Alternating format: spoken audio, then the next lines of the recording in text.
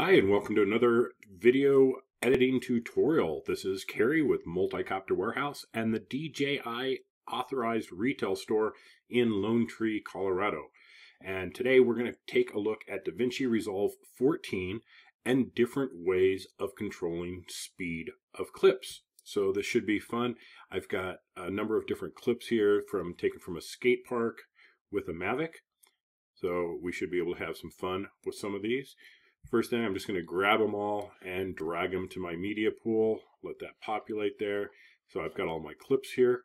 And you can see these are a little washed out, and that's because I was using some different color profile settings. I believe this was all done in D-Log, so that's how we will try and edit them.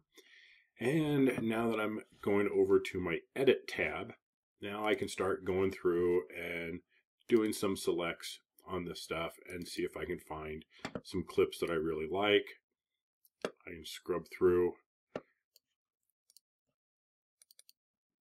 Let's see if we can find some of the action clips here. Okay, there's a nice long clip there.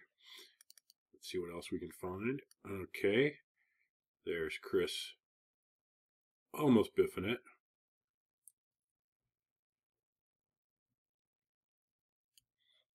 And let's see what else we can find here. Oh, this will be a good one.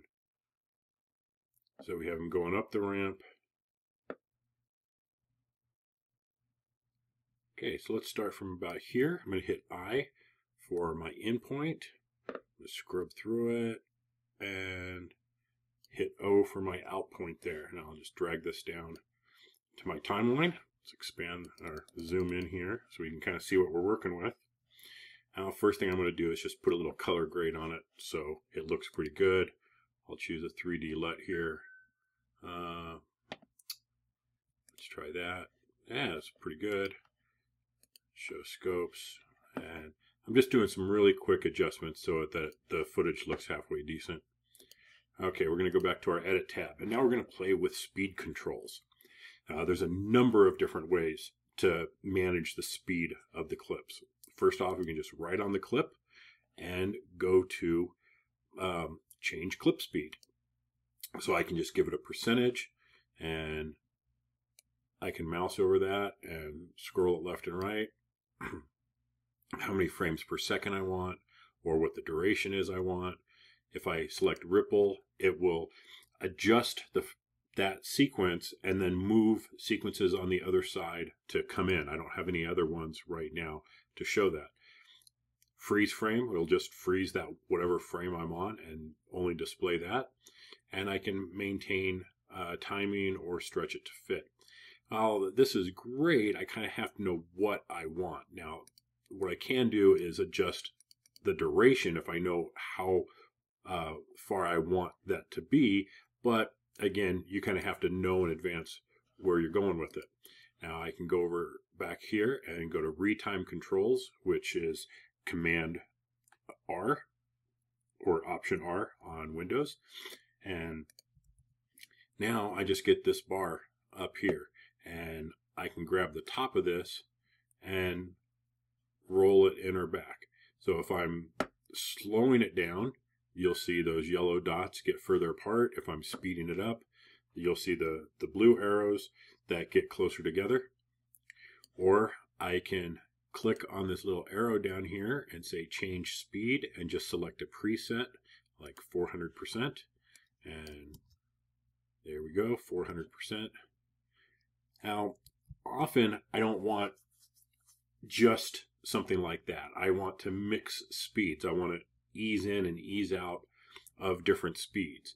So I'm going to turn off those retime controls. I'm going to right click on it and go to retime curve. Now this is the frame from beginning to end. I'm going to actually turn that off by clicking on that arrow here. Go to retime speed, and I'm going to turn off retime frame. Now I have the speed timeline here, and I can just grab it and make the whole thing faster or make the whole thing slower. But what I want to do is something a little bit different. I'm going to scrub this in here And I want that section to be kind of slow. So where he starts coming down, I want to pick the speed back up. So I'm going to hit Alt or Option and create a marker there. Now we're going to have a lot more fun with the markers here in just a minute, but I'm just going to kind of adjust stuff on the fly here. Now as he hits the ramp, I'm going to put another marker there, and he's going to do his flip. And then as soon as he hits the bottom there, right about there, then I'm going to go back to normal speed. So I'm going to have these 3 different speed transitions in here. So first off, we're going to slow down this first part of it. And we're going to slow down the second part of it even more. Let me zoom out a little bit so we can kind of see what this is looking at. Okay, so here we have it going slow, going to normal speed, slowing down, and going back to normal speed. So let's see what that looks like.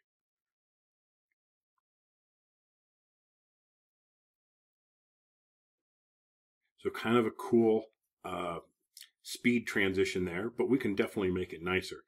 Now, one thing, because this wasn't shot at a faster frame rate, when I'm trying to slow it down, I'm going to get some choppy effect to it. So with that clip selected, I'm going to come over here to the inspector, and I'm going to come down to retime and framing, and I'm going to change my retime to Optical Flow. And now this is going to help create in-between frames that should make the footage look better. Now we're not going to really see this effect unless we render this footage. So just to show you what it's going to look like, I'm going to go up here to Playback, Render Cache, and set to Smart. And now it's going to render this clip. Once the whole clip is changed to blue, it's rendered and it's ready for playback. Then we can see the effect of the retiming process. So it should only take a moment here, although my project settings were on that. I want to change that to Optical Flow. And let's let it render for a moment.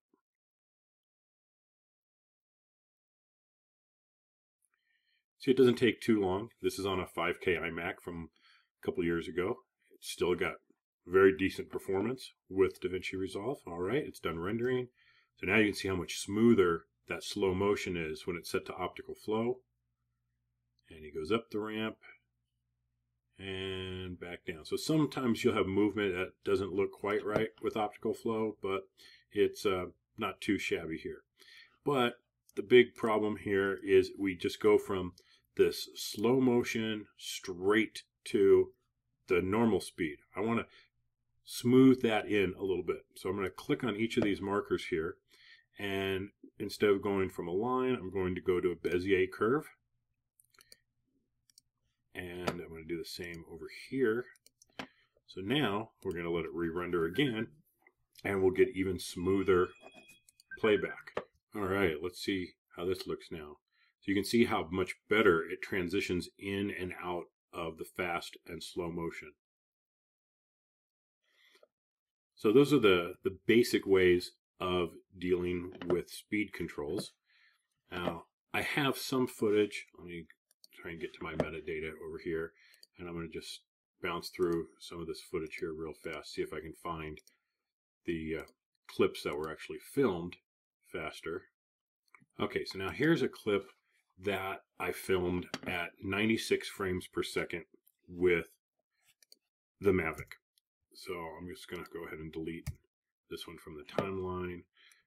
Let's find the start and end points in here. Now the beauty of filming at a faster frame rate is it gives you a lot more data to work with.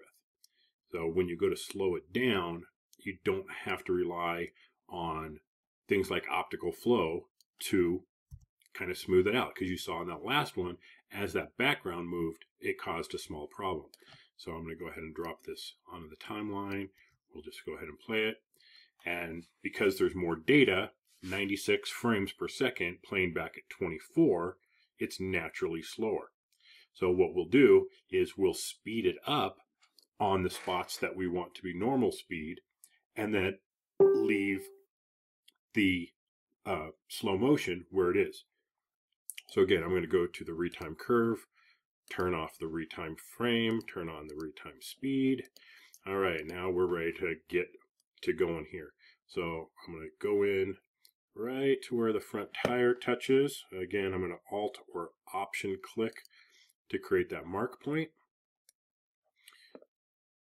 And then when he lands, we'll go ahead and get that there. Now, 96 by, to get back to 30 frames per second, it's going to be about, 300%.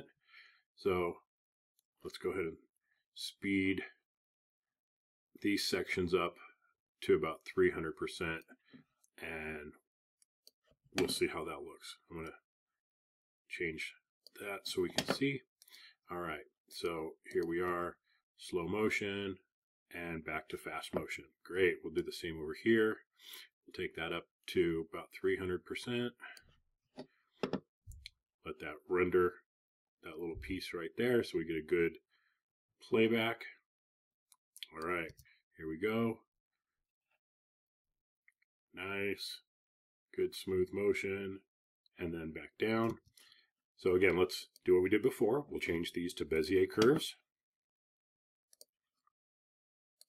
And now we can see where we want that slow to occur. And I'm actually going to slow it down even more and adjust where it kicks in.